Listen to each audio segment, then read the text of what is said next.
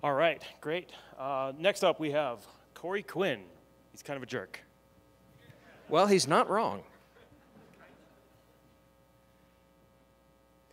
So normally in these talks, I get up here and I make fun of big, successful multinational companies like Google or Netflix. So I asked Twitter, if I make fun of United Airlines, am I punching down?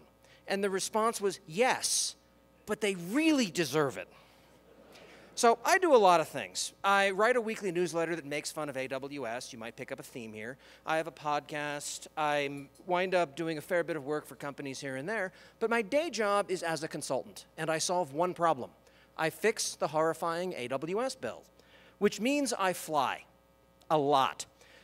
If you fly on United enough, namely 10 million miles, they will name a plane after you. I am not kidding. I'm not there yet.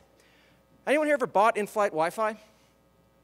So I noticed this a month or two ago. So I log in to spend way too much money to get way too little internet that goes to space. I put in my username, I put in my password. Things are great. This is a fairly typical approach.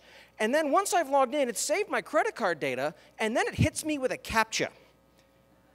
Well, you have all the information. Are you sure you're not a robot? You might be one. And this got me thinking that maybe everything was terrible. And sure enough, I started doing some research. And yes, everything United does is terrible. They've had a lot of problems in the headlines. They have challenges with every aspect of anything that's customer facing. And when they try and fix things, it doesn't always make it better. I get it. They deal with the general public, by which I mean jerks like me. However, this doesn't solve the problem of prescription strength, pet service, or other things that need to be taken care of in this context. So I went digging a little further, and sure enough, they've had problems with data breaches in the past. In 2014 and 15, there were a number of reported incidents that made me raise an eyebrow, and they did respond to these things reasonably well. They instituted a whole bunch of sweeping security changes. But other people started calling out what these changes looked like.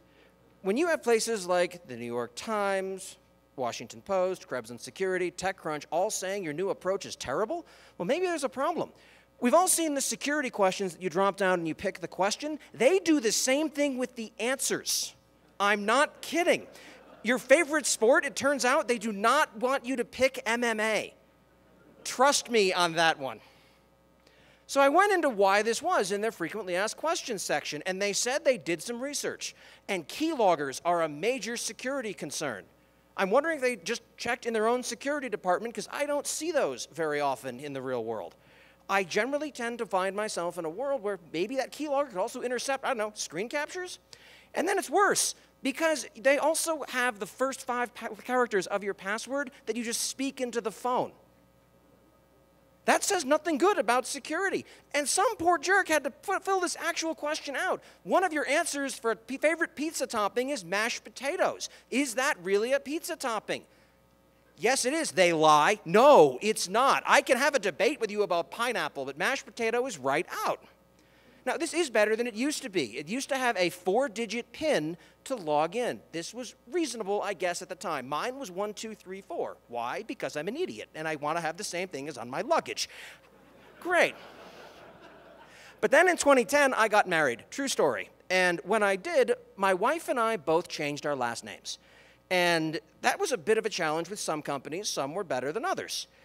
My bank and my insurance company were disturbingly lax about it. Oh, you changed your last name? Cool, we've got that recorded. Do you want paperwork on that? Nah, we trust you, it's fine. United wanted me not only send the marriage certificate, fine, but also a letter explaining the change. There's a code of conduct. I can't tell you what was in that letter. They changed the name. The takeaway here is that if you're debating doing something from a security point of view, reach out to cynical, sarcastic people and ask how desperate they're going to make fun of you for it. And if they start teasing you, go in a different direction. This talk has been made possible in part by United Airlines, voted Reader's Choice for Beat the Crap Out of Me magazine.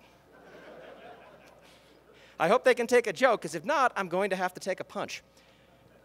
This is also made possible by ReactiveOps, a company that I advise. They solve the world's problems by pouring Kubernetes on them. They are hiring, and they pay Bay Area salaries for fully remote jobs. Have a chat with them. Best part about them, They ask me before doing ridiculous things, and I'm already writing the talk. If you've enjoyed this talk, I'm giving another one tomorrow, Terrible Ideas in Git, similar to the Git tips you got earlier, only awful. Thanks. Thanks a lot, Corey.